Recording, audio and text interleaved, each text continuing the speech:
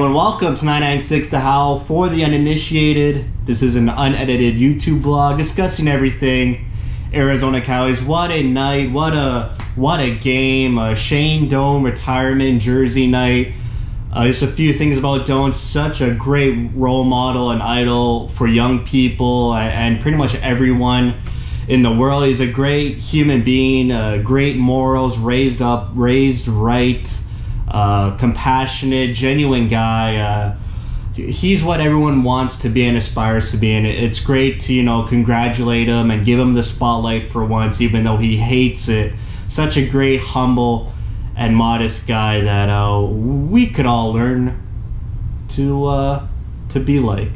So off that energy and off that emotion, the Coyotes go into a battle with the Goliath Winnipeg Jets, who take a 1-0 lead early in the game, and the Jets came out flying.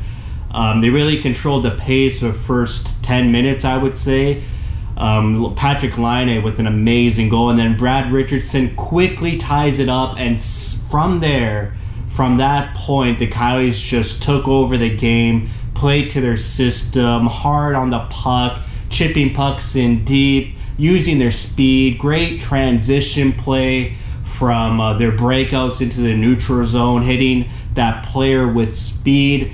And they've been doing that pretty much 90% of the games for the past 2 months. Couple of bad games they've had here and there, Columbus, Dallas, St. Louis, but those are really far and in between now, and the Coyotes are becoming such a consistent team. And you can see every time they play, they play their system right. They know the game plan. They know how to execute.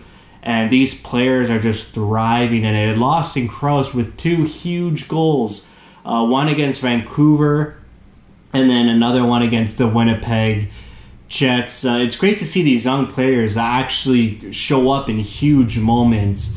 And Josh Archibald, too, who got the empty netter against Winnipeg, just unreal the past month and a half. And that line of Krause, Stepan, and Archibald is magnificent. It's just pure Rick Tocchet, pure hustle, pure heart, and so much speed. Derek Stepan looks like he's 25 out there. He's looking fast with those 2 guys on his wing. Great all-around effort. Alex Galchenyuk, I want to talk about him for a second. Elite player that the Coyotes needed for so long.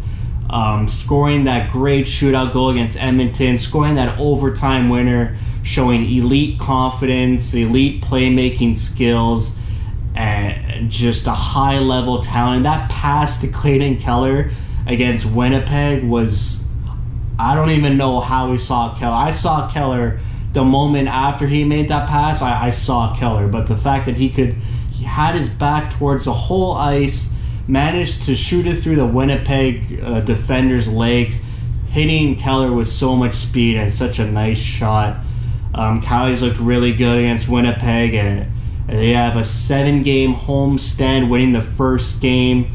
And the schedule is such in favor of the Coyotes. A lot of teams not even the playoffs on this upcoming homestand. Plus, you got some guys coming back from the injury reserve. Christian Dvorak has played 2 games for the Tucson Roadrunners. Both losses, which is strange. I think Tucson is really feeling the missing guys that the Coyotes have took from them. But Christian Dvorak will probably play his 3rd game in Tucson Monday night, and then hopefully he gets called up later this week. Michael Grabner and Jason Demers are practicing in full practice, so they're on their way back. And that's probably the biggest trade deadline acquisition in the whole league, is to get those 3 guys back at the end of February and just get on a roll and get it going. They're 3 points out now. They're 5 points out before this game because Minnesota won in overtime. But they're still keeping pace, or they're in that pack. They're at the top of that, pack of Vancouver and Chicago and Edmonton. So just got to keep producing, keep getting points, and see what happens. For the trade deadline on Monday, I really doubt Shika does anything, but I'm not a smart guy. Taking lessons from Doan there. But I think Chaika doesn't want to really rock the boat, and you already have 3 guys potentially being ejected into your team, so you don't want to rock the boat so much. You got 3 new guys rather than played a game in like 3 to 4 months. So I wouldn't try to add even more new faces. Just, those are some high quality people that are going to come in onto this team in Demers, Grabiner, and Dvorak. So I would hope Chaika doesn't do anything. I heard he was thinking of getting Mike Hoffman, who's a 50-point scorer and a 30-goal scorer and an elite sniper, but I doubt Florida would really want to part ways with Hoffman, and they're probably asking a lot.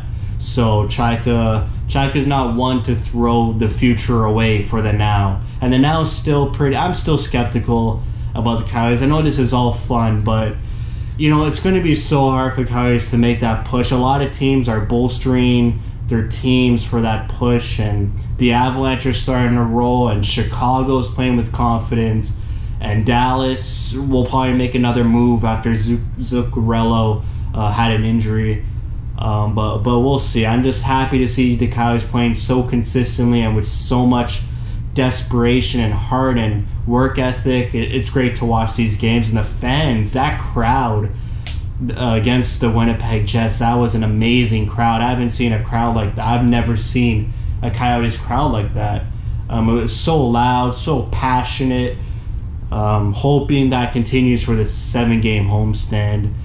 And we could talk about Darcy Kemper. I don't know how he's doing it, how a backup goalie is being so solid, so consistent, and just so confident in his moves and just how he plays. It's great to watch, great to experience, and we're just along for the ride. So let's keep it rolling here. That's it for me. What a great night. What a great week. 3 straight wins. Let's keep it going. Thank you for watching. Thank you for your support. I hit stop? I didn't hit stop.